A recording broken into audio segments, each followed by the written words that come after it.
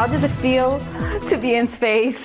Well, you know, it's an experience that's quite unlike anything that you can really experience on Earth. You're floating, everything you're dealing with is floating, and you have to figure out, you know, you have to be very methodical and figure out how you can get things done well in that environment.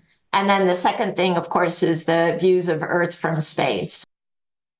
So cool. Well, for Women's History Month, we share the story of Dr. Ellen Ochoa, the first Latina astronaut to go to space. Vicky Huerta spoke to Dr. Ochoa about her day soaring through space, working at NASA, and advocating for science, technology, engineering, arts, and math. So Tiffany joins us live from the Whitty Museum's Space Exploration exhibit with the story. Good morning, Tiffany.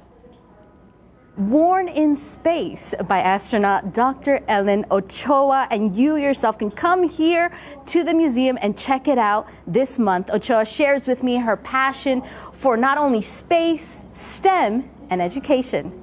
It's an honor to meet you, Dr. Ochoa. To celebrate Women's History Month, we spent some time getting to know veteran astronaut Dr. Ellen Ochoa. If you can describe that day when you flew aboard that space shuttle Discovery in 1993, tell me about that moment, how it was for you. Well, you know, it was something I'd been dreaming about for a while. So it was definitely exciting for the day to come. Ochoa became the first Latina astronaut in space when she flew aboard Space Shuttle Discovery. Our primary objective on that flight was studying the Earth's atmosphere, and particularly the problem of ozone hole and ozone depletion. Ochoa even took time out of her busy day in space to play the flute. You took music to space. One of the things we were doing was shooting a video, part of a Liftoff to Learning series that NASA had at that time, kind of comparing a day in space with a day they might be familiar with on Earth.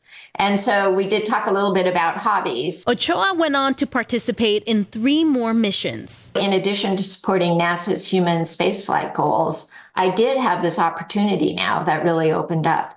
To be able to do outreach, to reach out to lots of different kinds of audiences. But of course, a lot of them were focused on people or students who are not well represented in STEM, whether that's women or people of Hispanic background or other groups who are underrepresented in STEM. Talk to us a little bit about your Hispanic background. My dad's parents were Mexican.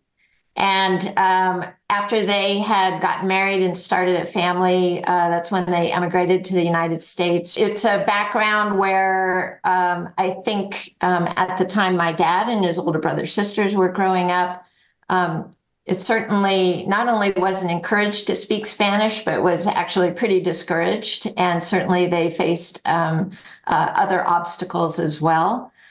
So it's nice to be able to play a role now, especially with students out there who are also of Hispanic background, to show, you know, the sky's the limit, or maybe the sky's not the limit, right? Because of space. In 2013, Ochoa became the 11th director of NASA's Johnson Space Center in Houston.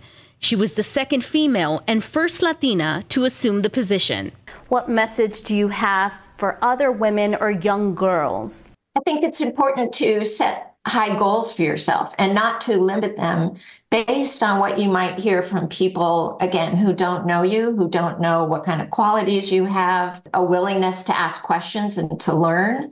You know, that is what is important. And she has a big passion for that education and STEM. She even wrote a bilingual children's book, We Are All Scientists. That's my daughter right there. So this book is amazing. It talks about just curiosity, you know, things like dirt, ants, everything, astronomers. And then even back here, I want to show this. This is for Justin. There's meteorologists forecast the weather and understand the storms, so anything is possible when you're little, and children can read this book in English and in Spanish, and we are all scientists. Mark, Steph. Tiffany, why did she decide to study science and engineering? Well, Mark, this is not something she always thought about. She loved music. She played the flute. She played the flute in high school, and then she went on to study more of that, but she was very interested in math. So when she went to college, she studied that even more, and that's how it all started. And so I'm sure a lot of kiddos out there, well, actually, I want to know, what did she eat in space? What's really cool here at the Whitty Museum, they have examples of different items that astronauts eat in space. Take a look. A lot of the freeze-dried foods here. You see, we have some beef in these little pockets here. We have chicken with corn. But one thing that I didn't know was the tortillas. She said she really enjoyed eating these tortillas, and there's a reason behind this. She says when you eat bread in space, the crumbs can be dangerous. They can go not only everywhere, they can go in your eyes or the equipment. So that's why they stay away from that. And she loved eating like burritos. She loved eating scrambled eggs with tortillas. And who doesn't love that here on Earth? That's true. Hey, and Tiffany, you graciously let me talk to Mrs. Ochoa, which was awesome. Yes. But I wanted to ask, do you think she's going to be watching the total solar eclipse? She's actually traveling to Austin to stay with a friend there, so she will be watching. And I did bring you and Mia to come join and ask some questions. So I'm going to put together a story later this week, and we're going to hear more of your interaction with her, Justin. Awesome. And full disclosure, because I was so excited to talk to her, I missed my hit at noon because I was in there talking to her. That's okay. It was That's just, okay. there wasn't a lot of weather going on, so it was okay. I made up for it. Well, I was excited. The excitement makes total sense. Thank you, Tiffany. We look forward to that.